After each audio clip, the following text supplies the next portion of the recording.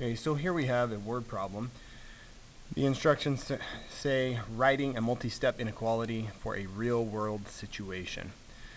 So we have the situation, and then we are going to write an inequality describing the situation.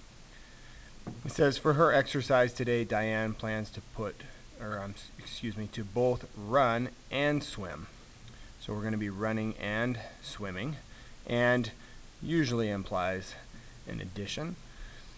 Let R be the number of laps she runs, so we will have the variable R for running, and let S be the number of laps she swims.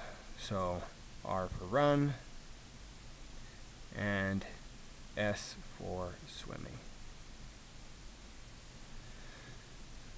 Go ahead and circle our important information. Each lap she runs takes her 5 minutes. So here's one of our key words, each. Each implies variability. So we have 5 minutes per being the other key word. 5 minutes would be our units per lap that she runs, or per R. So for every lap that she runs, R would be a running lap, and S would be a swimming lap. It takes 5 minutes. So we would write that 5 minutes per lap, or 5 times each lap, 5 minutes per.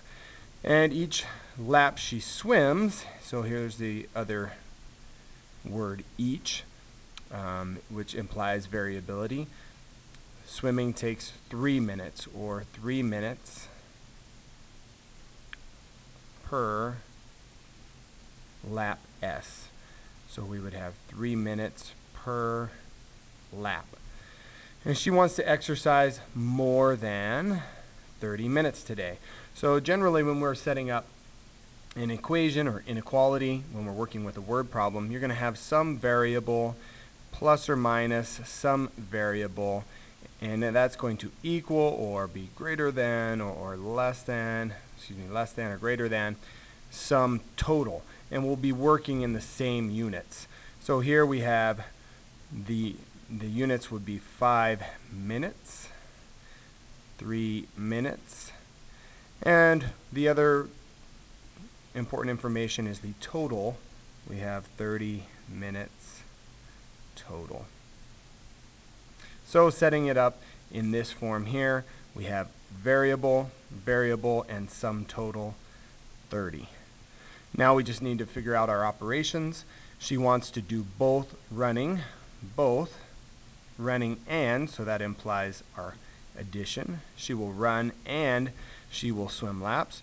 And she wants to make sure that the time she spends running and swimming is more than 30 minutes. So we would put our greater than sign here. 5 minutes per lap running, and adding to that 3 minutes per lap swimming. She wants that time to be more than 30 minutes, and we are done.